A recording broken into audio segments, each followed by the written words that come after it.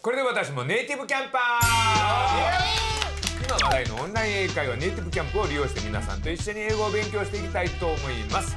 それでは早速先生を呼んでみましょう。ファンファン。 Good evening, everyone. Welcome to Native Camp. How are you doing? I'm fine. Great. I'm teacher Fanfan. Let's learn some English together. What is today's lesson? Today, we'll play a word association game. 本日は連想ゲームをやりたいと思います。あるものの特徴を言うので皆さんは何を指しているか英語でお答えください。それでは早速いきましょう。ファンファンプリーズスタート。 Okay, let's get started. The first clue is it is used in many places. はい、まだなっちゃん言って。はい。ライト。ライト。おお、別に疲れてるね。これで当たったらどうしようね。ライトがあったからです。ライト。そうです。ライト。口いける？ガラス。No. 早っ。こんな早いことガラスなんて。今まで最速の早さでしたよ。すまで言えてなかった。はい、いいよ、あすまる。なんか言ってみ。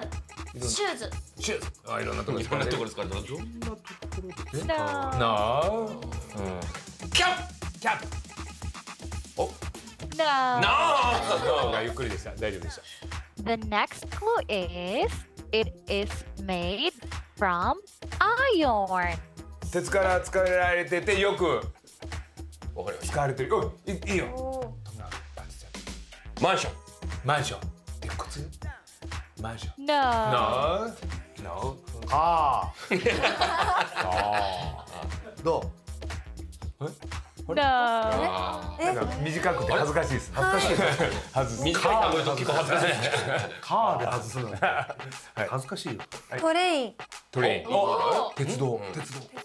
鉄道。No. あれ？ The next clue is it sticks things together. あ、はい。マグネット。お、来た。来たぞ。 Magnet is correct. すごい。The answer is magnet. Now let's practice together.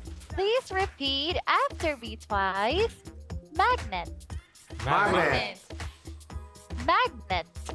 マグネ Well done. Everyone did a great job today. Thank you. Bye. バイ。